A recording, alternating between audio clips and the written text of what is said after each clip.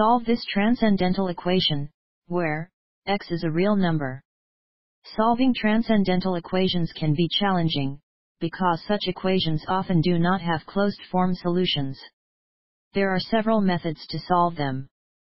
For example, graphical methods, numerical methods, and the Lambert W functions for some specific forms. We will solve this equation using two methods. Method 1. We let f of x equal x plus 3 to the power of x minus 735. By finding the derivative, we can determine the properties of the function f of x. F dash of x equals 1 plus ln of 3 times 3 to the power of x, which is greater than 0 for all x. This implies that f of x is strictly increasing. When x tends to negative infinity, f of x tends to negative infinity. And when x tends to infinity, f of x tends to infinity. We can sketch f of x. Thus, the equation f of x equals 0 has a unique solution. Then how to find the root? We can use the bisection method to find the root. If there exist 2 points, a and b, such that the product of f of a and f of b is less than 0, then the root must be in the interval ab. Iteratively narrows down the interval by having it. Because f of 5 is equal to 5 plus 3 to the power of 5 minus 735. 3 to the power of 5 equals 243. So f of 5 is less than 0. If we find a point b, such that f of b is greater than 0, then the root will be in the interval 5, b. We can try b equals 6, 7, and so on. F of 6 equals 6 plus 3 to the power of 6 minus 735. 3 to the power of 6 is equal to 729. So f of 6 equals 6 plus 729 minus 135, which is equal to 0. Thus, x equals 6 is the unique solution. Method 2. We can also solve the equation using the Lambert W function. The first step is to transform the equation into the form g of x times e to the power of g of x equals a number v, where v is a constant or expression independent of x. The second step is to apply the Lambert W function to both sides of the equation. By definition, w of g of x times e to the power of g of x equals g of x. The final step is to solve for x in the equation g of x equals w of v.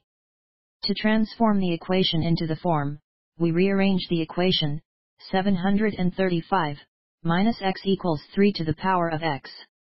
Divide the equation by 3 to the power of x, we have 735 minus x over 3 to the power of x equals 1. We know that a to the power of m over a to the power of n is equal to a to the power of m minus n. By applying this, 1 over 3 to the power of x is equal to 3 to the power of negative x. So we can now write 735 minus x times 3 to the power of negative x equals 1. Multiply the equation by 3 to the power of 735. We know that a to the power of m times a to the power of n is equal to a to the power of m plus n.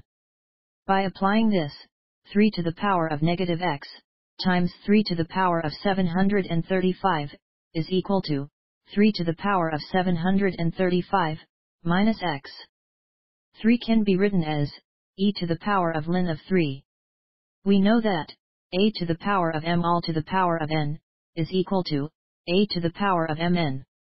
By applying this, e to the power of ln of 3 all to the power of 735 minus x can be written as e to the power of 735 minus x times ln of 3. Now multiply the equation by ln of 3. Apply the Lambert W function to both sides of the equation. The left-hand side of the equation is 735 minus x times ln of 3. The right-hand side of the equation is w of 3 to the power of 735 times ln of 3. Rearrange the equation. We have x equals 735 minus w of 3 to the power of 735 times ln of 3 over ln of 3. This is the answer. Sometimes the answer can be simplified further. 735 can be written as 729 plus 6. We know that a to the power of m plus n is equal to a to the power of m times a to the power of n. By applying this, 3 to the power of 729 plus 6 is equal to 3 to the power of 729 times 3 to the power of 6. 3 can be written as e to the power of ln of 3.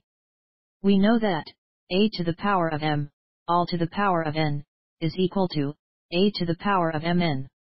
By applying this, e to the power of ln of 3, all to the power of 729, can be written as e to the power of 729 times ln of 3. 3 to the power of 6 is equal to 729. Now exchange the orders. The numerator can be written as w of 729 ln of 3 times e to the power of 729 ln of 3. By definition, w of g of x times e to the power of g of x equals g of x. By applying this, the numerator is equal to 729 ln of 3. Ln of 3 in the numerator, and that in the denominator cancel. So x equals 735 minus 729, which is equal to 6. It is easy to verify that, when x equals 6, the left-hand side of the equation is equal to 6 plus 3 to the power of 6, which is equal to 6 plus 729, which is equal to 735, which is equal to the right-hand side of the equation. So x equals 6 is the only solution of the original equation.